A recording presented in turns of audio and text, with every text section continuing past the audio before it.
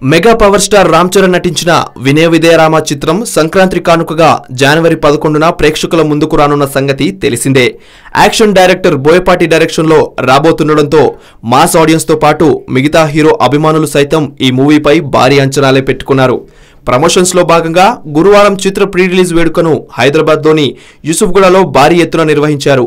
ఈ mega event కు TRS working president KTR, చిరంజీవులు ముఖ్య అతిథులుగా హాజరై ఆకట్టుకున్నారు.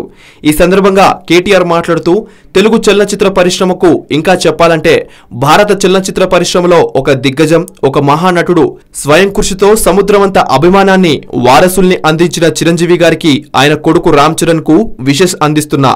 సోదరుడు రామ్ చరణ్ స్పీచ్ వింటే ఏం మర్చిపోయినట్టు అనిపించడం లేదు. నిజం చెప్పాలంటే మేం ఎలక్షన్స్ లో ఇచ్చిన స్పీచ్ల కంటే బాగా మాట్లాడాడు. నా డౌట్ ఏంటంటే ఫ్యూచర్ లో, ఇప్పుడే కాదు, దానికి టైం ఉంది. రామ్ చరణ్ ఓ మాట అన్నాడు, అన్నయ్య అనాలో డాడీ అనాలో తెలియడం లేదని. నిజం చెప్పాలంటే ఇద్దరు అన్నదమ్ముల మాదిరే ఉన్నారు.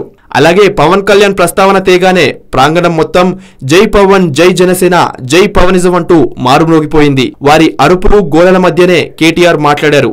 పవర్ స్టార్ పవన్ కళ్యాణ్ ఇక్కడ లేరు, కానీ ఈ మధ్య 2-3 సార్లు మాట్లాడుకున్నాం.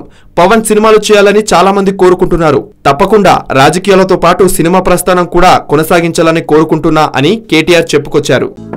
హలో, మిమ్మల్నే యోయో టీవీ యాప్ డౌన్లోడ్ చేసుకున్నారా? ఇంకా లేదా? మీ యాప్ స్టోర్ కి వెళ్ళి వెంటనే డౌన్లోడ్ చేసుకోండి.